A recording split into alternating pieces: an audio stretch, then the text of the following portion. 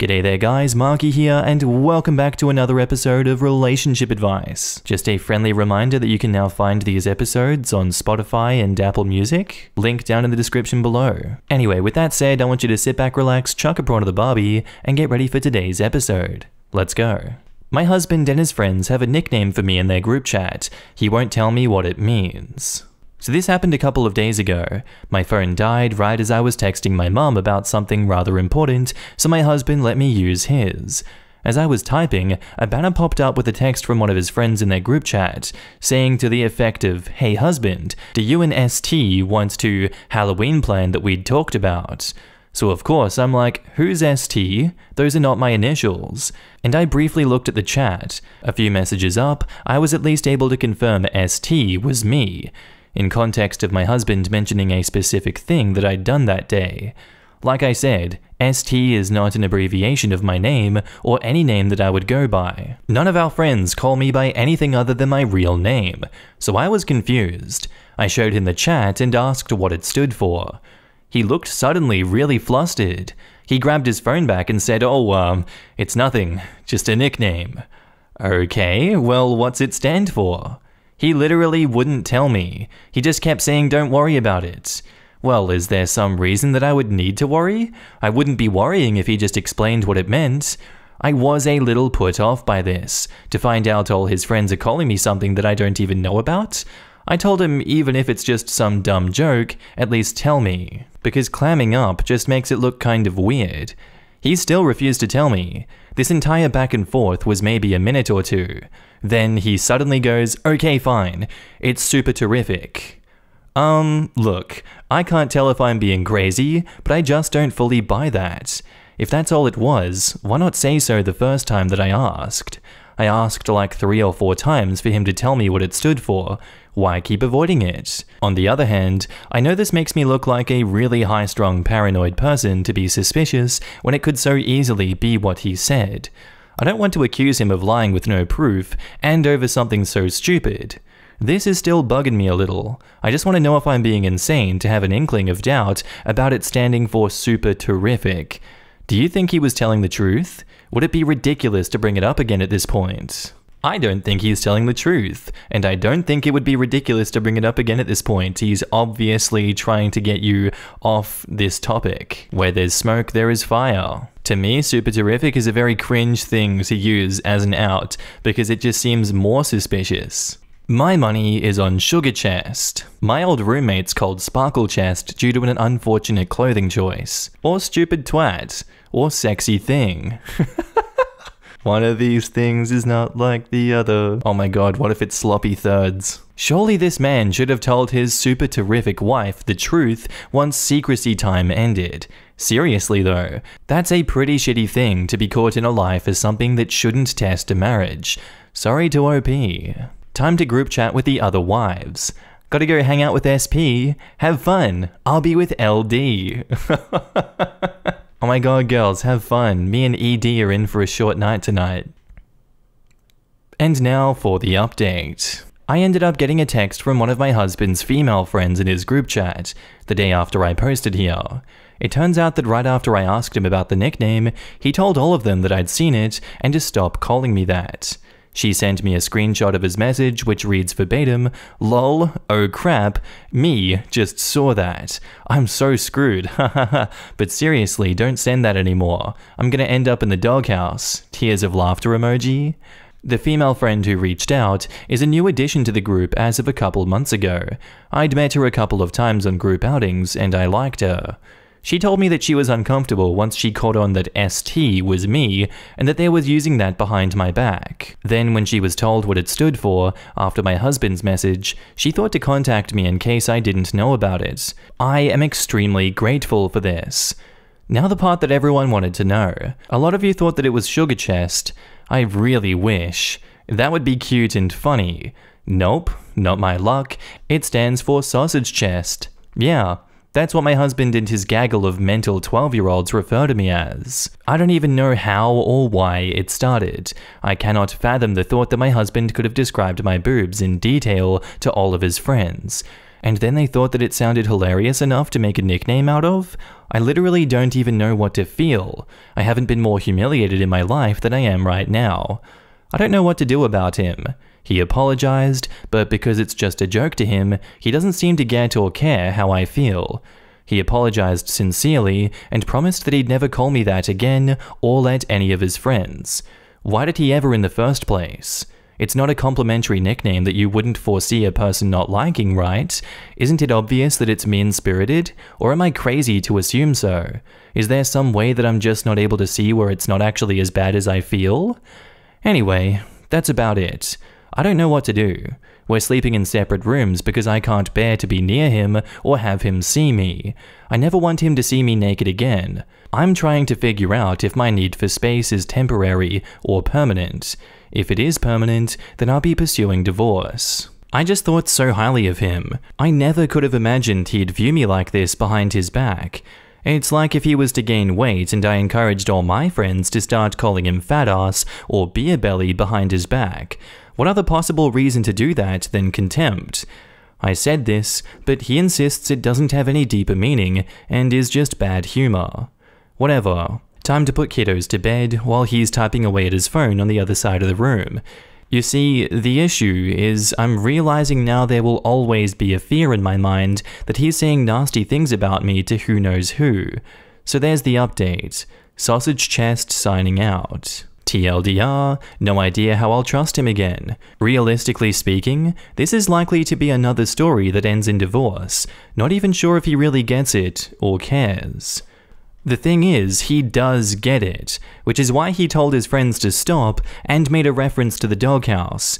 He gets it. He just doesn't care about how it makes you feel. The "just a joke" line is what people use when they know they've screwed up.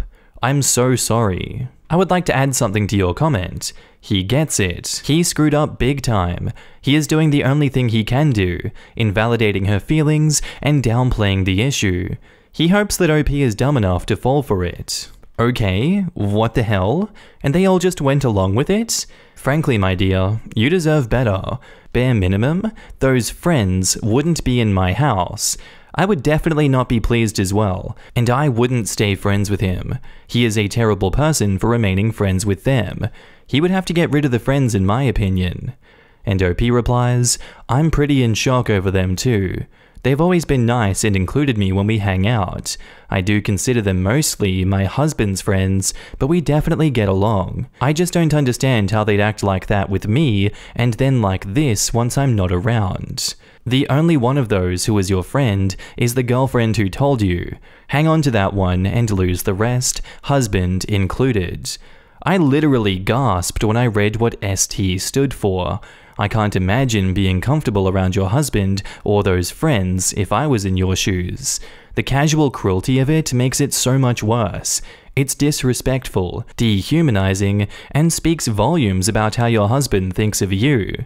I'm so sorry. You deserve so much better. He should be ashamed, and the fact that he isn't only compounds things. The nasty nickname is bad enough on its own, but the fact that he still treats it like a joke and no big deal would, for me, be a deal breaker. He not only isn't smart enough to get why you would be upset, he also doesn't care that he hurt you.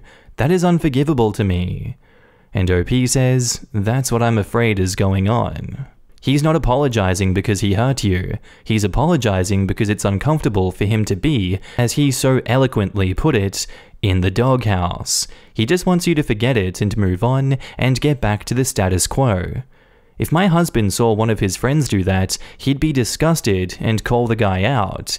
Your husband's friend group is just a circle jerk of toxic masculinity. Quote, he insists it doesn't have any deeper meaning and is just bad humor. I would ask him seriously what is humorous about this. Make him explain to you why he thinks it's funny. Don't let him deflect. If it's just a joke, he should be able to tell you what the punchline is. And OP replies, I did ask how it's funny. He said the shape of my boobs was why he found it funny. The comparison. Our next post is titled, Am I the asshole for not wanting to babysit for my relatives anymore? In short, I agreed to help look after my cousin's child due to skyrocketing daycare costs as a temporary fix. I would give them 1 day a week. The understanding between me, my cousin, and his wife was that this was temporary, as stated. My cousin seems to have forgotten that part. He now expects me to be down there every week. Between drive time and waiting for his wife to get home and take over, that's an entire day where I do nothing but travel or babysit. I spend more hours a day watching his child than I do at my own part-time position, with no compensation. He intends for me to keep this schedule clear to fall, as he signed up for multiple college courses and decided that to accommodate this schedule, I'll be there every week and keep not only the toddler, but a newborn as well. At no point was I consulted about this idea. He's already signed up for courses and just sprung his plan on me the last time I was over. From my perspective, I'm down to 1 day a week to myself, and I spend the most of it just trying to recharge. I never leave the house now, except to go to work, get groceries, and go to their house. Between extended hours at work and babysitting, I have no energy for any of my hobbies that help me to decompress. I am completely burnt out. The thought of keeping that up for months is doing something to my mental health. I feel like I'm just a means to an end, since when my cousin's wife gets home, I'm rushed out of the house as she and the baby have somewhere to go. I feel like I'm being taken advantage of because I've tried to help once, and I know that my relatives understood that it wasn't a long-term fix to their problem. At the same time, I understand my cousin and his family couldn't have expected the sudden hike in daycare costs, and I know they are struggling financially. My cousin is trying very hard to get his degree and do better by his family, while his wife works long hours to keep them afloat. I know they don't need added stress on top of everything else, which includes having a second child on the way. I've only held out this long because I love the kid I watch. Recent events are actually why I made this post. I told my cousin that we'd have to see if I was available in the fall, which he seemed okay with. Afterwards, older relatives reached out to me about this conversation, urging me towards keeping up the current arrangement. This has frustrated me greatly, but I also wonder how much stock there is in the idea that I should suck it up because they have bigger problems than my being exhausted.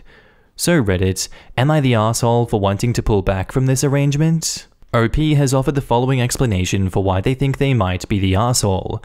I'm considering breaking an agreement with a relative that I feel has taken advantage of me. On the one hand, I might be the asshole for dipping out on someone struggling financially, but on the other hand, he moved the goalposts and expects me to work for him indefinitely for free. There's a case to be made that one of us, both of us, or neither of us are assholes. I'm gonna say I don't think you're the asshole for this one. I can very much relate to burnout and the effect that that has on your mental health and your entire life. And while I can't relate to having a child, having a second one on the way, and being in your cousin's positions, I'm always an advocate of you having to put yourself first and your needs first. Obviously, context is always very important for things like that, but definitely in this situation, I think you need to pull back and give yourself that time to breathe. There are other people that can help, but instead of helping, they're reaching out and whipping you to make sure that you stay in your lane, you stay downtrodden, and you're in your place. I don't agree with their behavior, and I don't like the way you're being treated.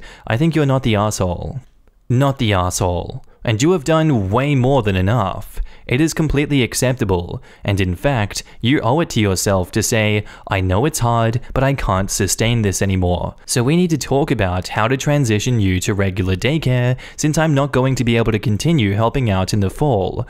And honestly, the fact that they are having a second child when they can't even support the first shows me that they're not super concerned with being responsible here and are in fact taking advantage of your generosity and kindness. Alternatively, you could propose an amount that you would be comfortable being paid for the work.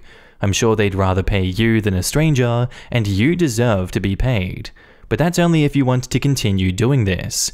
If those older relatives feel this is so important, then they are welcome to pitch in. Next time they say something, tell them, you're so right, it is so important. In fact, can I schedule you for next Wednesday? Not the asshole. They obviously haven't made any effort to make other arrangements. At this point, it would be very reasonable to give notice, say 1 month to be generous, that you won't be able to babysit for them any longer. Your other relatives who are pressuring you are more than welcome to take over. You have done enough. Also, the school may offer some babysitting services. Edited to add, I looked and my daughter's university offers both on-campus childcare and subsidies for childcare. Your cousin should look into whether his college offers childcare help. And OP replies, this actually put it into perspective for me. They have had ample time to look into alternatives, yet don't seem to have taken any initiative to do so. Instead, they're banking on me coming through with what limited time I have for double the workload. Exactly. They have had plenty of time and have not only made no effort to make other arrangements, but are now expecting you to continue through the year at least. And now on to the update. First, I want to thank the users here for giving me perspective. It became clear as I read comments that I was being taken advantage of. And while I feel for my cousin's problems, I am not responsible for and cannot fix them. I have to put myself first, or else I cannot give my best to the child at the center of the issue. Per the advice given, I confronted my cousin directly and tried to talk things out. I told my cousin that if I was going to keep up the arrangement through autumn, I wanted the summer off from babysitting. I also said that we would discuss compensation when he got home from class. Unfortunately, this made things worse. For the rest of the morning, I was dictated to as to what I could feed the kid, what tasks we could do, etc. It was apparent over a series of texts and calls that I was no longer a helper, but the help. A joke about the toddler wanting a certain food got shot down rudely. To be honest, it ended up making me cry because it was so unexpectedly mean when I was just joking. His wife visited for lunch, and I brought up that I wanted a break. She demanded to know why, and then I explained that I was stressed out and I needed time for myself. I was told that I was being unreasonable. She made it clear that I can't be stressed out because I'm a single part-timer compared to her as a full-time worker that still has to come home and be a wife and mother. I realized at that point that my cousin and his wife consider my time somehow less valuable than theirs. I have not been back since. They have cut all contact with me for the time being, though other relatives have made it clear that they think I blew things out of proportion and am in the wrong. This has extended to being left out of family events. I miss the kid that I babysit, and am hurt that she had a recent hospital stay and I was not told. It appears I am only allowed to be a part of her life so long as I kowtow to her parents, despite having taken care of her since she was months old, and often provided for her financially. That aside, there is a silver lining. With my newfound freedom and desire to break the work-store-home cycle, I adopted a rescue dog. Meet Kaladin Stormbark. He's helped me get out of the house and re-engage with the world, and that's done wonders for my mental health after the problems that I had in my last post. That's where it ends for now, and I really just wanted to let those who had offered me help with my first post know how thankful I am for their insight and advice. I'll be the first to admit that I got a weak spine, so it was game-changing to have a bunch of strangers reassure me and give me the desire to stand up for myself. Things might not have worked out this time, but I know ultimately confronting the problem and communicating was for the best. Thanks for the update. It sounds like you're better off in every way. A big win. You should be proud of yourself. Also, very cool dog and name. Sure, it sucks that you're being excluded, but I can't help but thinking that you're just better off without people like this in your life. They sound like parasites, to be honest. Well done. You did the right thing. The reason your relatives are giving you grief is because 1, they're afraid they'll be asked to close the gap that you left when you stopped, either by babysitting directly or be contributing towards childcare costs, and 2, they don't want anyone else in the family who is being bullied to see your example and also stop letting themselves be bullied. Don't ever babysit for them again. They will come back in the autumn and they will say to you, "You've had your summer holidays. We expect you now to come back and work harder and longer." That's what she said. Don't go back. Get a job. Become independent. Never work for your family again. They sound toxic and bullying. And OP replies, I had discussed with my cousin that I would be willing to continue helping if my workload was cut down to twice a month. Of course, that was before everything went sideways. That's off the table now, but I definitely need to be prepared in case he does pull what you've predicted while calling on my previous offer. You've mentioned in your post that you thought you had a weak spine. When dealing with aggressive friends or relatives in the past, I've always found it helpful to practice my response beforehand and to keep my answers short. That way, you're not drawn into a back and forth argument, and your preparation keeps you from getting flustered and agreeing to do something that you didn't want to agree to do. You asked for the smallest amount of respect, and they needed to deny that because they'd have to own that they've exploited you. Don't set yourself on fire to keep someone else warm. Good job standing up for yourself, taking care of yourself, and getting a doggo. It's funny how the family that turns on the person who's been taken advantage of never have a solution that involves them giving up some of their free time or driving for hours. I was about to say this, none of those older relatives have any spare time to babysit, huh? Dang, wouldn't you know it? They've got important things to do. Golf or something. Anyway, whatever it is, too busy to watch a kid and literal newborn infant. And that's where I'm going to end the episode today, guys. I do hope you enjoyed. If you did, don't forget to like, comment, and subscribe, as it does actually help out the channel a lot. And with that said, I will see you in the next episode. Bye.